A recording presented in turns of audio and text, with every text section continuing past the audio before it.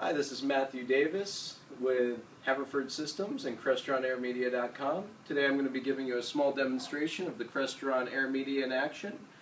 Specifically, we'll be showing it collaborating with a PC, a Macintosh, an iOS device, and when eventually the software comes out, Android as well.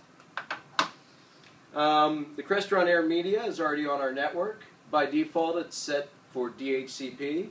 So more or less the device is plug and play. Once it's plugged in, you'll notice two important pieces of information: the IP address of the device and a code. The IP address lets you immediately talk to the unit, and the code actually allows you to start presenting through the unit. Let's see. First we will get the PC, which is on the same network as the device, to display up on the screen. So first I would type in the IP address of the device, and we would be greeted with either a Windows client or a Mac, depending on what we're on. In this case it's Windows. Once it's downloaded, you will see a teeny little black box that pops up with the Crestron logo. If I were to push play, you'll see me immediately go up on the screen. If you notice, I'm up in the lower or the upper right or upper left quadrant. We could go full screen if we want, but in the effort to try and show these devices collaborating, I'm going to leave it in the top corner. So now, if we come over to the Mac, we've downloaded the software. I'm going to tell it to project in the upper right-hand corner,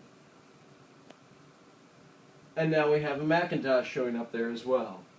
To make it a little easier to differentiate, I'll change what's being shown here, and you can see they're two separate devices. If we come over to the iOS device,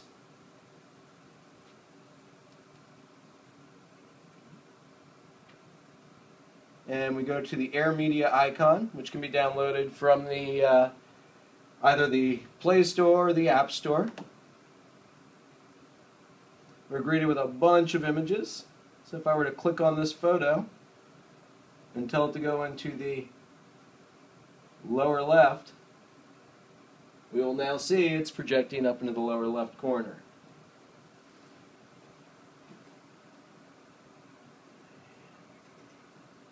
Finally, we would be showing you the Android device, but the software has not yet been released. It should be forthcoming in the next week or two.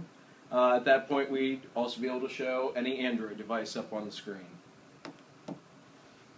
And that's what we have. We have all these devices collaborating in a Hollywood Squares style. Obviously, any of them could go full screen at any time.